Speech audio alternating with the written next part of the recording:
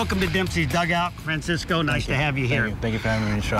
I know that your father was a great catcher, and it's obvious you've picked up some things from him, and maybe some on your own too. But what I love to see about a catcher, especially on defense, is one that gives a good target and one that knows how to frame pitches. And that's what I want to go over with you today, because I think that's very interesting for catchers coming into the game today to see really what it takes to be a good fundamental defensive catcher. Yes, sir. I always talk to my pitcher where he wants me to set up before the game, like in the bullpen before the game. So talk to him that always give respect to every pitch, because sometimes the ball, he'll throw a sinker, but sometimes the ball have a scuff or something, it'll cut. You caught, you know how it is. So I get down early, present my target real early, be on the balls on my feet so I can move where the ball's going real quick, and present a target early, and have my elbow out of my knee, because I don't wanna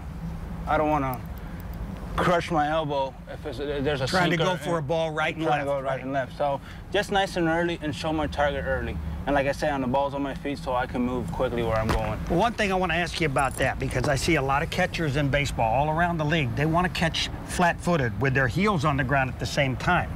That's not a good thing, because you can't move quickly. Yeah, that's right.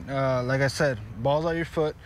I feel some guys are like that, but I tried it sometimes, but I feel real stiff.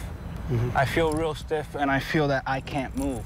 Right. So that's why I prefer on the balls on my feet. So just, like I said, nice and early, and I can move quickly. Right. Now, a lot of things that really help the pitchers out during the course of the game is learning to frame the pitch. And everybody says, what does that mean? Well, show me exactly how you were taught to learn to frame pitches, and really what you do with your hands to make it work and get more pitches called strikes. Okay, what I do is, I said my arm outside of my knee, and just have a little rhythm with my hand. Just time the pitch. If it's a breaking ball, if it's a changeup, just trying to time it. And if it's a low pitch, I try to catch it right in front, so give it a good target to the umpire to see it. Right. And on the corners, when you reach out, do you give with the pitch, or do you force the pitch back to the strike zone? No, I got pretty good hands, so what I do is just be nice and relaxed and just follow my hands back and just catch it so the umpire has a good look.